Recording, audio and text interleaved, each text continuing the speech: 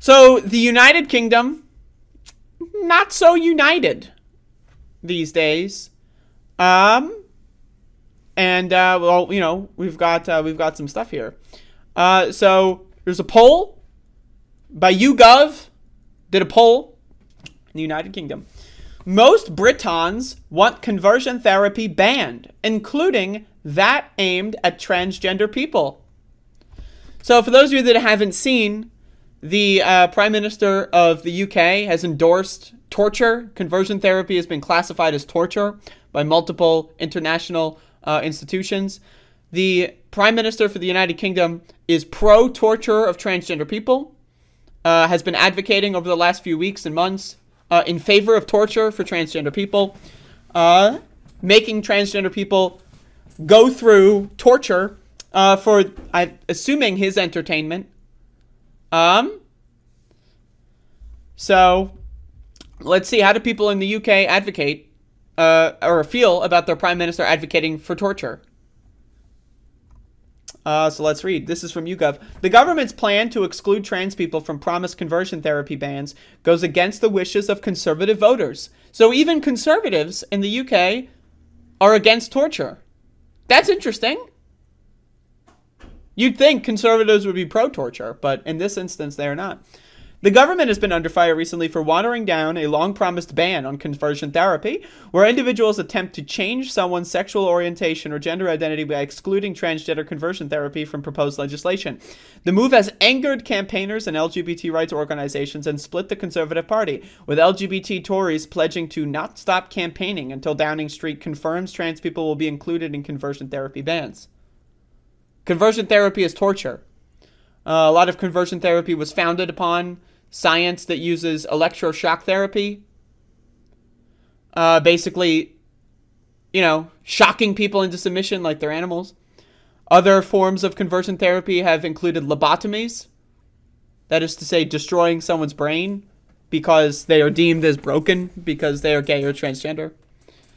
A lot of conversion therapy nowadays as well is just like locking you into a room with someone who's constantly invalidating you and saying you need to agree with their invalidation or else you can't leave, essentially. It's like, you know, mandatory psychological torture. But let's read this poll here. So this is interesting. More than 6 in 10 Britons support banning conversion therapy, whether it is aimed at lesbian, gay, and bisexual people or transgender people. So the question from YouGov is, do you think conversion therapy, where people seek to change someone's sexual orientation, gender identity, should or should not be banned? So there's basically a 3% delta.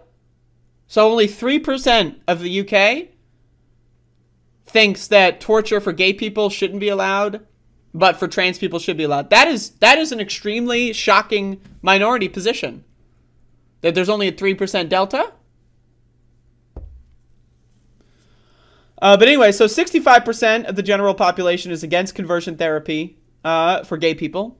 Only 62% against conversion therapy for trans people. Now, again, it needs to be understood that the fact that still 35 to 40% of the country is pro-torture, like, that's shocking. Like, yes, the delta between the two, which is what's being discussed here, is interestingly low.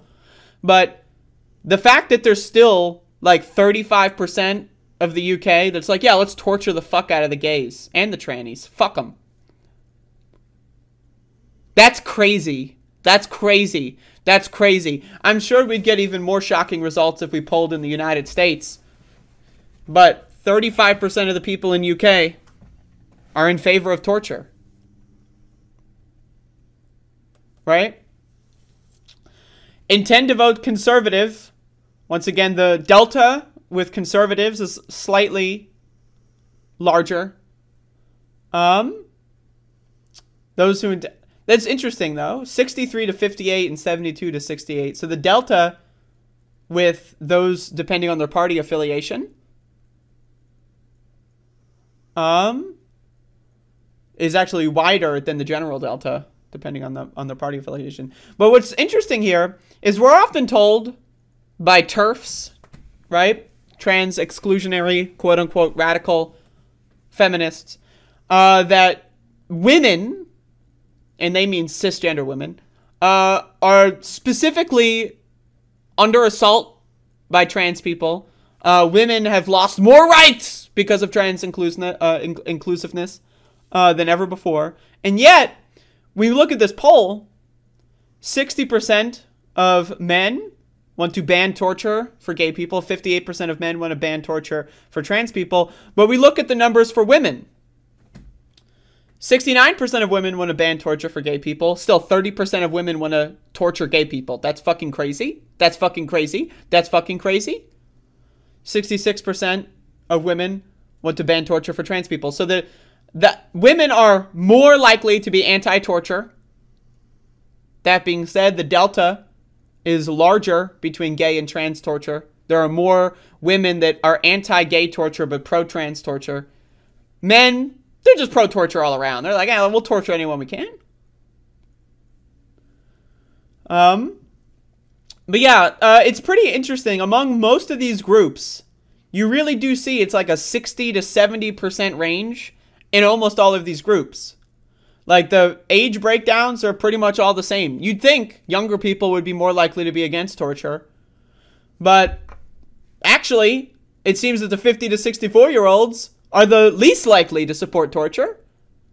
Interesting. That's interesting to me. That the younger people are more likely to support torture than older people. That's interesting. Typically, you'd see younger people be more progressive. In this instance, their progress is they want to make torture legal again, essentially. But anyway, I think that this is an interesting poll for what's going on in the UK with trans rights. Most people that live there are against torture, but still 30 to 40% of the country is in favor of torture, depending on what demographic you use.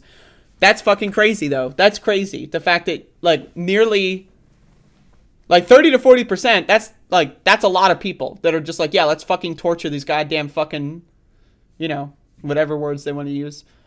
It's crazy. That's crazy to me. I can't believe it, but